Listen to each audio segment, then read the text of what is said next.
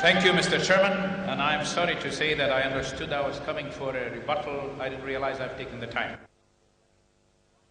How can a young man cleanse his way? By taking heed according to your word.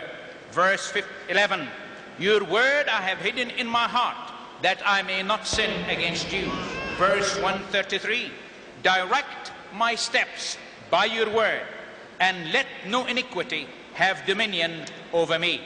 2 Timothy 3:16 to 17.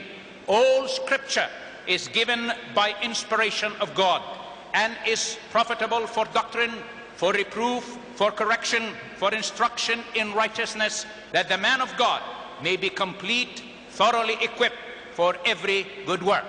Romans 15:4.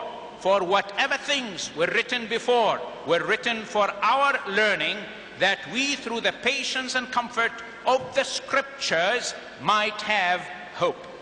There are no less than 300 prophecies that were fulfilled in the time and lifetime of our Lord Jesus Christ. In the Quran we are told, and argue not with the people of the scripture unless it be in a way that is better.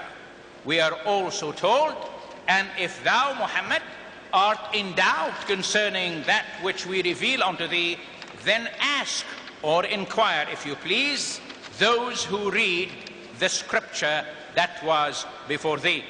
Then we read in Surah Al-Ma'idah from Piqthal, interestingly enough, it's verse 44. In Ali's, it's 47. And this is what it says. It was as who revealed the law to Moses. Pardon me, it was we who revealed the law to Moses. Therein was guidance and light. By its standard have been judged the Jews by the prophet who loved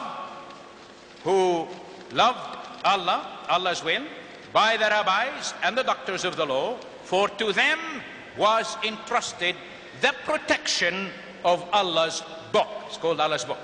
Now, Mr. Deedat, as to the questions concerning these matters of figures and the lives of people, let me first mention to you that I'm amazed that a man of your caliber does not realize that in Matthew we have the lineage of Jesus from the side of Joseph, his adopted father. And you know as well as I do, 66 fathers were not the real fathers. It was very simple. There was grave importance in those days and today placed on one's ability to prove his lineage, because the inheritance depended on that. Therefore, Jesus was connected to the royal line of David from the tribe of Judah through Joseph. Dr. Luke followed another line from Mary, because they were not brother and sister. And as you well know, King Hussein of Jordan traces his lineage to the Hashemites, and therefore to that of Muhammad himself, because of the importance involved. Accuracy, Mr. Deedat, must be the idea. As for the other matters that you mentioned, such as Samson, first of all, ladies and gentlemen, no one has the right to make fun of the word of God because he is playing with fire. Secondly, I have noticed ever since I met Mr. Deedat that he has a problem with the biblical miracles. Why? It appears to me that his Allah is too small for such demonstrations of the Almighty. Surely one can say Allahu Akbar all day and all night, but I would rather say Allahu Huwal Akbar. God is the greatest, and therefore he is capable of providing his anointed servants with incredible powers to do his bidding. Listen to this. Mas'udi in Muradi, volume 4, page 376, tells us that at the battle of Safin, Ali, with his own hand, no weapon, no stick, no jawbone of an ass, had killed 525 men in one day. Now I wonder if this story is more believable than Samson killing 1,000 men with a large jawbone of a donkey. Samson even killed more people. Samson even killed more people without a weapon in his hand. If you know the Bible, He simply prayed, then pushed the pillars of the heathen's temple apart by his powerful arms, causing the roof to crumble over the thousands who were gathered there. He killed more without a weapon than with one.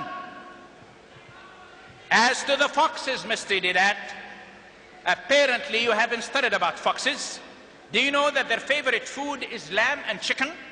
Could not Samson have placed the fox's favorite food in a fenced area so as to lure them into it? A common saying in most languages, where foxes live, states, as sly as a fox. Why? Because, my dear friends, when captured, a fox plays dead till he is left alone. Then he takes off. Samson could have tied their tails while they were playing dead, then with a rope tied the torch between them. What a hilarious sight it must have been to see those creatures running throughout the fields with a flaming torch tied to their tails and setting fire to his enemy's corn. After all, Samson, my friends, was a practical joker, like I'm sure some of you, with a good sense of humor and very clever.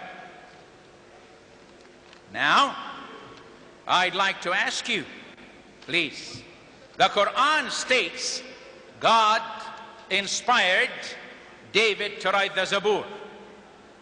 Let me ask you a question. Do you know that there are 150 Psalms which God inspired? 50 are anonymous. We do not know who wrote them, humanly speaking.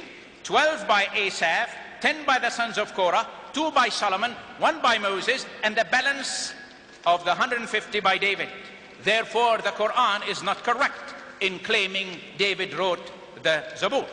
We also must ask you, what about the Injil? You say it was given to Jesus only. Galatians 3:7-9 declares, therefore know that only those who are of faith are sons of Abraham. And the scripture, foreseeing that God would justify the nations by faith, preaching the gospel to Abraham beforehand. Did you get that? Saying, in you all the nations shall be blessed. So then, those who are of faith are blessed with believing Abraham.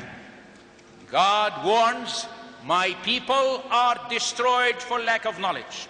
Because you have rejected knowledge, I will also reject you. Hosea 4:6. Brethren, my heart's desire and prayer to God for all Muslims is that they may be saved. For I bear them witness that they have a real zeal for God, but not according to knowledge. For they, being ignorant of God's righteousness and seeking to establish their own righteousness, have not submitted to the righteousness of God. For Christ is the end of the law, for righteousness to everyone who believes. For Moses writes about the righteousness which is of the law, the man who does those things shall live by them. But the righteousness of faith speaks in this way. Do not say in your heart, who will ascend into heaven? That is to bring Christ down from heaven. Or who will descend into the abyss? That is to bring Christ up from the dead. But what does it say? The word is near you, even in your mouth and in your heart. That is the word of faith which we preach. That if you confess with your mouth that Lord Jesus and believe in your heart that God has raised him from the dead, you will be saved. For with the heart one believes to righteousness, and with the mouth confession is made to salvation. So then faith comes by hearing, and hearing by the word of God. For the grace of God that brings salvation has appeared to all men, teaching that denying ungodliness and worldly lust, we should live soberly, righteously, and godly in the present age, looking for the blessed